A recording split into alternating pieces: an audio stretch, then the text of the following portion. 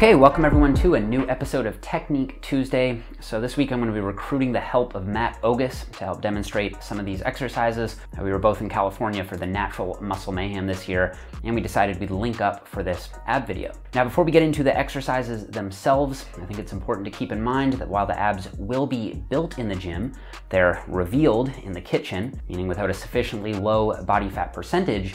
Doesn't really matter how well you train your abs, your six-pack probably isn't going to look its best. Now, generally speaking, somewhere in the 8 to 12% body fat zone for men and 14 to 18% body fat zone for women is going to be necessary to reveal that six-pack. So in a previous Technique Tuesday video, I covered isometric exercises for training the core, such as the plank. So in this video, Ogus and I are going to show our top 3 exercises for developing the six-pack, or the rectus abdominis itself. So the primary function of the rectus abdominis is lumbar flexion, basically rounding the lower back. So to train the six-pack optimally, we want to include exercises that are going to take the lumbar spine through a full flexion range of motion. And while weighted spinal flexion movements like crunches have been criticized as being risky, an evidence-based examination of spinal flexion from Dr. Brett Contreras and Dr. Schoenfeld argues that it's premature to say that dynamic flexion exercises like crunches are injurious in healthy individuals, and I've discussed why I think crunches are safe to perform in another video, which I'll link down below.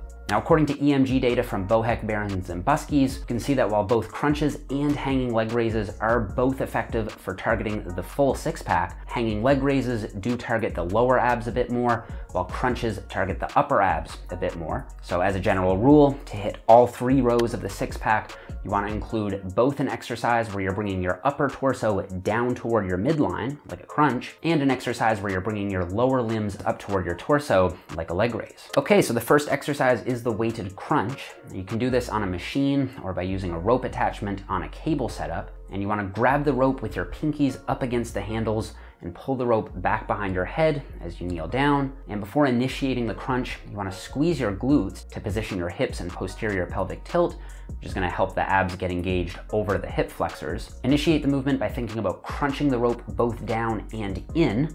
Only crunching straight down might cause the hip flexors to take over more, and crunching in is going to force your lower back to round, which is a good thing.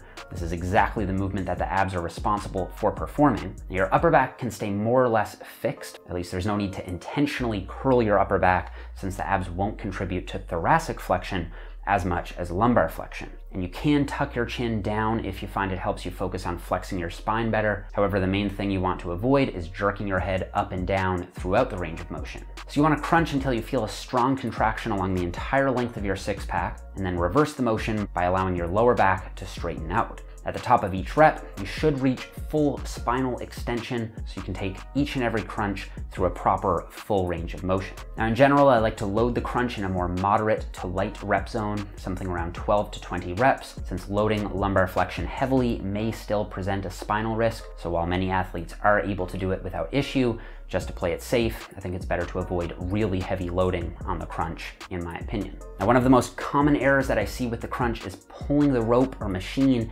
down with your arms. To help combat this, you want to take a more loose grip on the handles and think about your arms only as connectors, with your abs doing all of the work. It's also really common to see people only flex their upper back while their lower back stays completely neutral. And this is a natural tendency for lifters because it's generally good lifting advice to keep a neutral lower back. However, the abs are an exception to this rule, since one of their primary functions is to round the lower back. Okay, up next is the hanging leg raise. Now, for the hanging leg raise, you want to hang from a pull-up bar with a roughly 1.5 times shoulder width grip. If you find your grip to be a limiting factor, you can use straps, which might help improve the mind-muscle connection with the abs by limiting fatigue of the forearms. From here, initiate the leg raise by rolling your hips forward and up as your knees swing up toward your chest or armpit area. And again, you want to think about crunching your lower abs and your upper abs together rather than simply thinking about lifting your legs up, which is most likely going to cause the hip flexors to take over. Once your knees reach the top position, reverse the range of motion by lowering your legs back down under control. And if you focus on using your abs to control the movement rather than generating momentum by rocking your torso back and forth, your hips should stay pretty well stable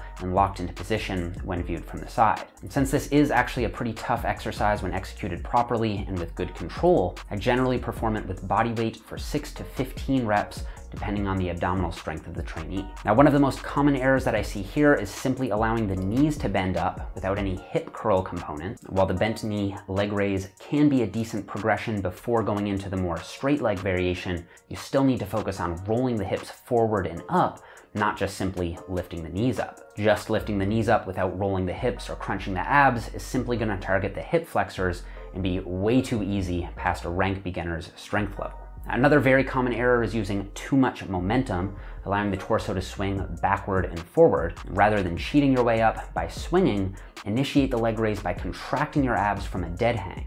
If you can't do a raise without swinging, you may not have developed enough ab strength yet, so you can start by using a Roman chair, which is going to prevent momentum, or you can start with decline reverse curls, also known as dragon flags, where you grab onto a handle, balance your weight on your upper back and shoulders, and swing your legs up as you crunch your abs at the top, and then allow your abs to control the negative as you lower your legs back down under control. All right, the third rectus abdominis exercise we're gonna cover here is the bicycle crunch. And I really like this variation because it not only trains the rectus abdominis through spinal flexion, but it also gets the obliques involved through spinal rotation. So here you wanna lie on the floor, place your hands behind your head, but don't actually grab your head, and bring your left elbow to your right knee by twisting your torso while crunching your abs. Alternate sides back and forth so that the leg movement looks as if you're pedaling a bicycle. However, keep in mind that just like with the hanging leg raise, the simple act of bending your knee doesn't do anything for the abs, so you want to focus on mindfully crunching and twisting with the six-pack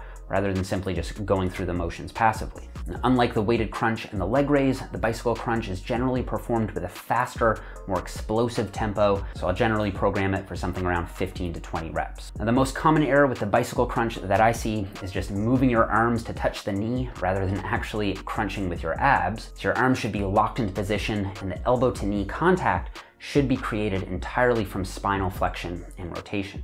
And guys, that is all that I have for this one. I want to give a shout out to Matt for helping me out with the demonstrations on this video, and I'll have his channel and his Instagram linked down below. And make sure you guys check out my latest ab technique video, which focused on the plank and the ab wheel rollout. Don't forget to like the video if you found it to be helpful, subscribe if you haven't already, and I'll see you guys all here in the next one.